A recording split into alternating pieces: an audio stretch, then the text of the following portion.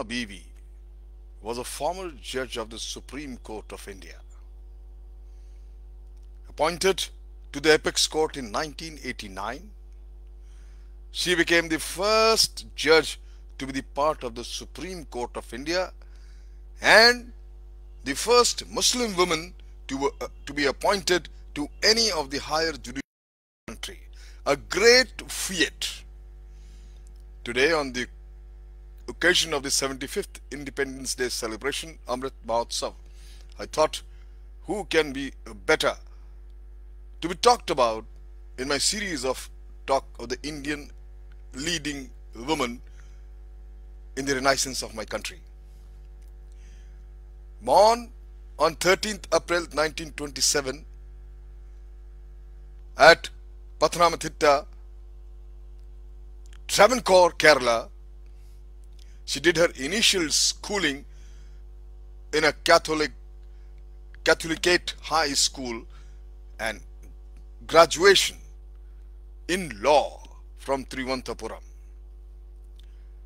In 1950, Fathima became the first woman to tap the Bar Council of Indian exams.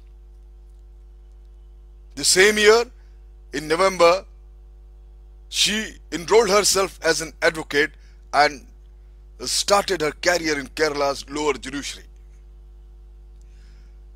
And she practiced for a pretty long time.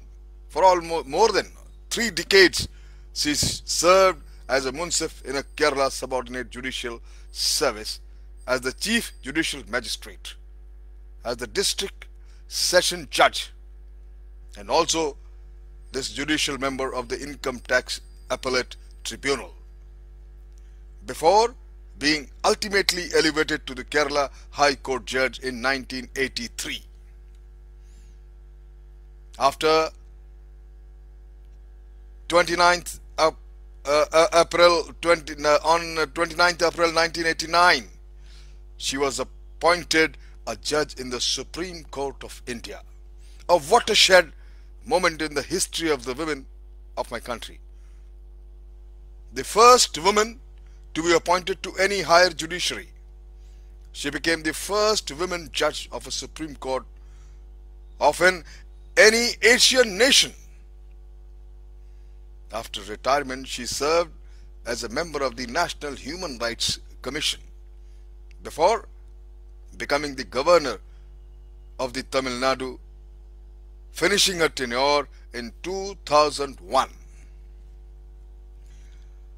There has been only 8 female judges of the Supreme Court of India in the history of my country, or till date since 1950. And none of the 46 appointed Chief Justices has been a woman. Only 73 judges out of 670 serving in various high courts are women. Just about 11% of the population. Fathima BEEVI continues to be a role model for every woman aspiring to enter the historically male-dominated space of the courtrooms. In Rising 30 Women Who Changed India, the author KIRAN she includes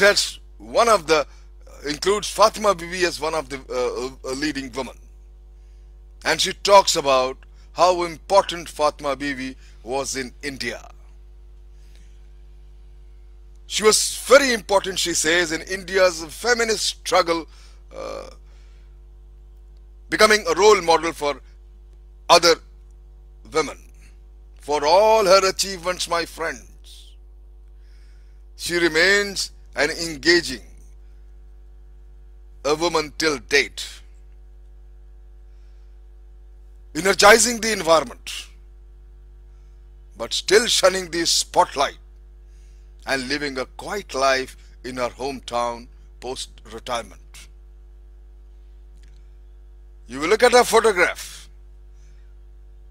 It shows a determined expression, her head firmly covered with her sari as a pallu, the spectacle lodged on her bridge of her nose, and reflects a matter of fact demeanor. A confident, worth emulating lady. She is now 95. May God bless her a very healthy and happy life, whatever it is. But certainly she has put an indelible mark in the history of the woman in my country. Thank you very much.